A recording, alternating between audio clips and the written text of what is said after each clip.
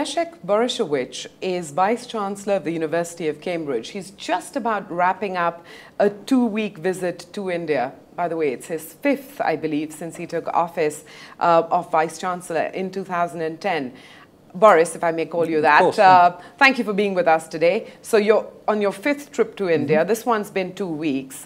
I'm going to take that as an indicator of your interest in India and the interest that the University of Cambridge has in India. Is that fair? That's entirely fair, yes. Okay, so let's talk about the pressing question, which to me is whether or not there's enough collaboration between, research institutions, academic institutions, and industry in India. And I'd like you to reflect on what Cambridge has experienced on that front and what results it's yielded, which can apply to India as well.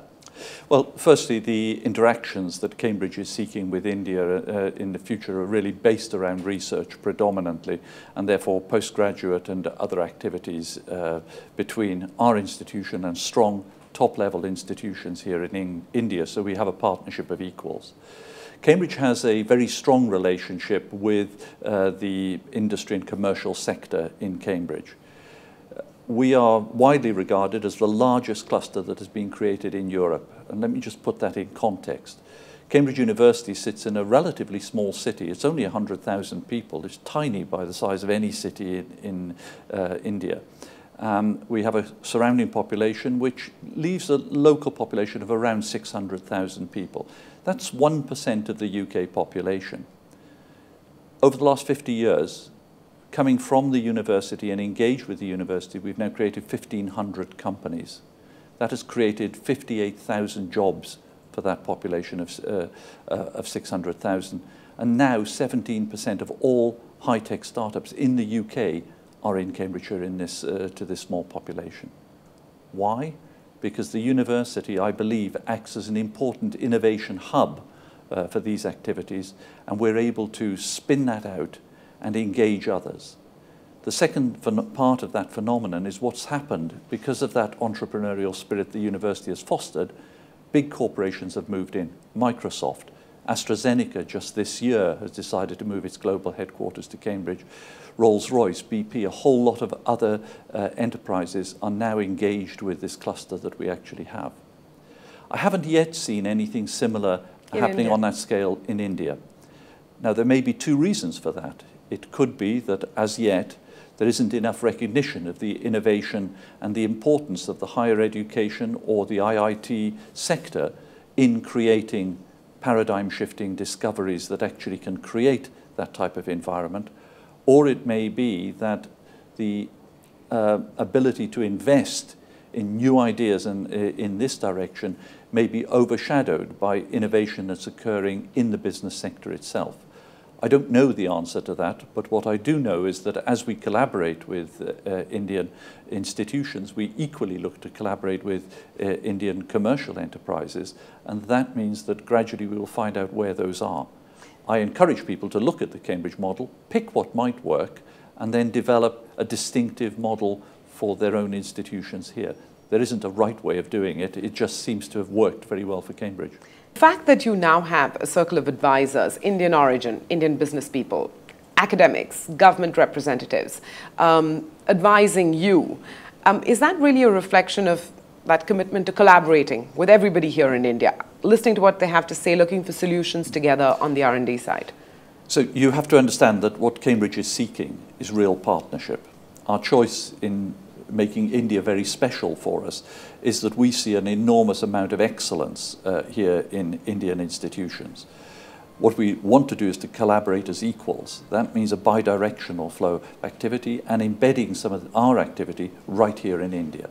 Now, if we are to embark on that, what the Circle of Advisors, I hope, will help us with is actually to give us an Indian perspective, to make sure that what we're studying is relevant to the India of today, advise us as to whether there are competitors already in this domain, who the best collaborators might be, and to give us a perspective whereby how we may be able to get into a position where the work that we're engaged in jointly can actually be translated effectively to real benefit for people in India. So it's a serious commitment. It's a measure of the seriousness of the commitment that we wish to hear so much about the views and perspectives that come from India. oh yes, there was an advisory board before, but it was based in London. And that to me seemed very anachronistic when we're trying to forge partnerships here. So talk about your commitment to India and your commitment to, research in India. For the uninitiated, what are the areas that you're focusing on and which are showing the most traction? Okay.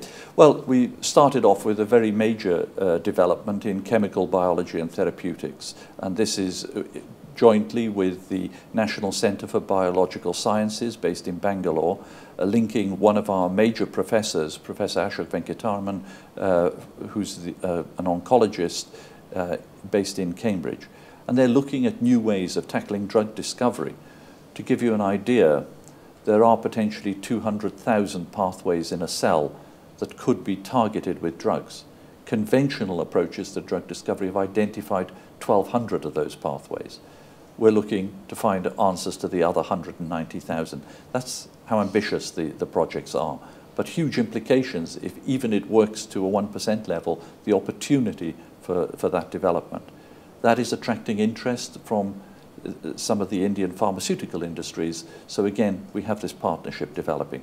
And that has been funded in the Indian Centre by DBT, the Department for Biotechnology.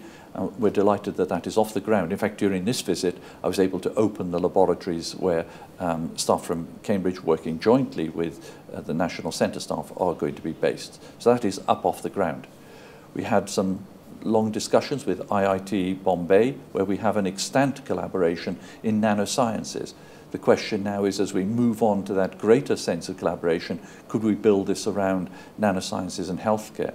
We're also looking for collaborations in plant sciences and how they can deliver some solutions to the food security problem, so that Cambridge and Indian institutions can be helping to tackle that 9 billion people question, which is global. It isn't just about India.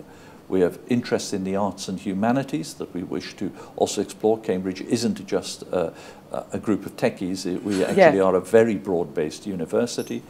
And also there are areas in engineering, particularly in the manufacturing sector, that have great interest to institutions here. We won't expand much beyond those boundaries because we want to explore the depth of a relationship we can establish.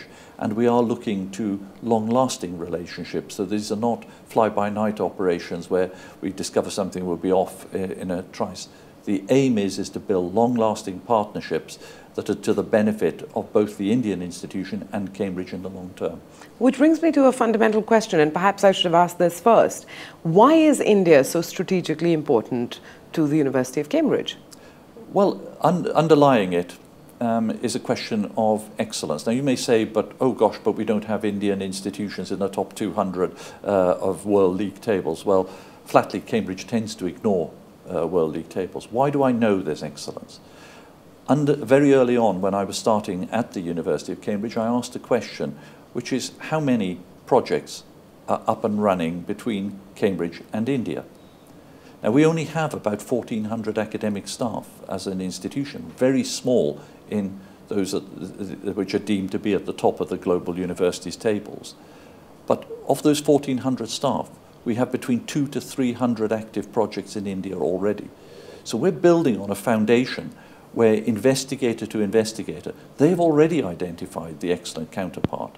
What we're now trying to do is to make sure that projects which are usually short-term and finish when the funding runs out, that what we are able to do now is to build longevity and sustainability into that model through these partnerships.